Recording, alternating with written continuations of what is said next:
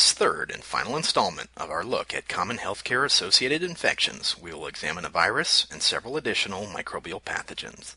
They include the following. Noroviruses are a group of viruses that cause gastroenteritis in people.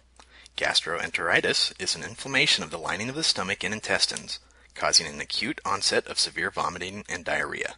Norovirus illness is usually brief in people who are otherwise healthy. Young children, the elderly, and people with other medical illnesses are most at risk for more severe or prolonged infection. Staphylococcus aureus, also known as staph, is a bacterium commonly found on the skin and in the nose of about 30% of individuals.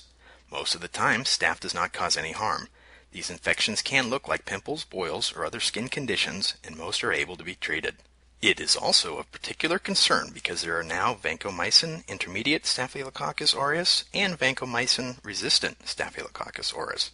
These are specific types of staph bacteria that have developed resistance to the antimicrobial agent vancomycin.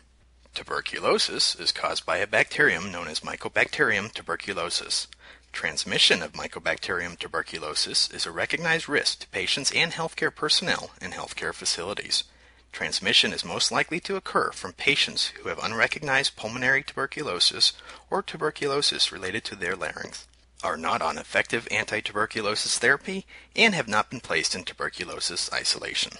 Vancomycin-resistant Enterococci are specific types of antimicrobial resistant bacteria that are resistant to vancomycin, the drug often used to treat infections caused by these bacteria.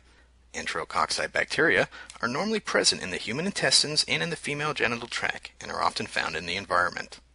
To learn more about healthcare-associated infections, infection control, microbial pathogens, environmental or indoor air quality issues, please visit the websites shown on the screen.